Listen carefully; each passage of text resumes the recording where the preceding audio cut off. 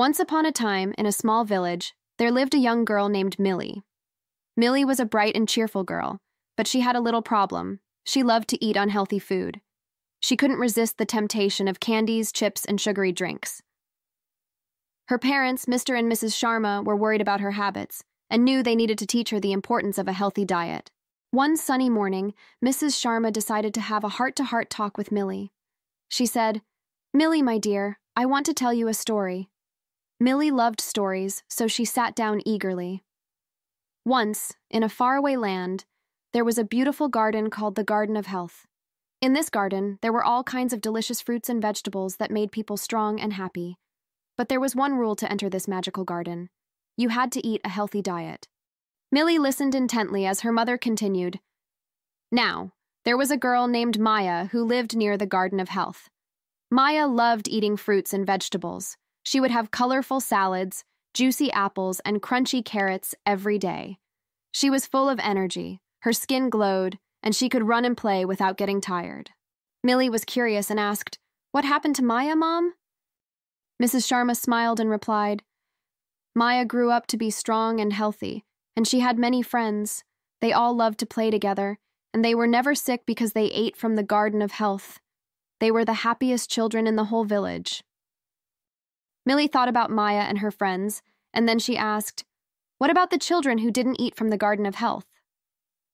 Mrs. Sharma continued, "Well, there were other children who didn't like fruits and vegetables. They preferred to eat candies, chips, and soda just like you, Millie. They became tired easily, got sick often, and couldn't enjoy playing with their friends. They missed out on so much fun because they didn't eat a healthy diet." Millie's eyes widened as she realized the importance of eating healthy. She asked her mother, "Can we go to the Garden of Health, Mom?" Mrs. Sharma hugged Millie and said, "Of course, Millie, but the Garden of Health is not a place you can visit. It's a way of eating. If you want to be like Maya and her friends, you need to start eating a healthy diet." From that day on, Millie decided to change her eating habits. She started by replacing her sugary snacks with fruits like apples and bananas. She tried colorful vegetables like carrots and broccoli, and even enjoyed a delicious salad with a variety of veggies. Millie's parents were very proud of her for making this positive change. As the days passed, Millie began to feel better. She had more energy, her skin started to glow, and she could play outside without feeling tired. She also noticed that she was getting fewer colds and feeling happier overall. One day, Millie's friends came over to play. They brought bags of chips and soda with them. Millie politely declined and said, "I have something better for us."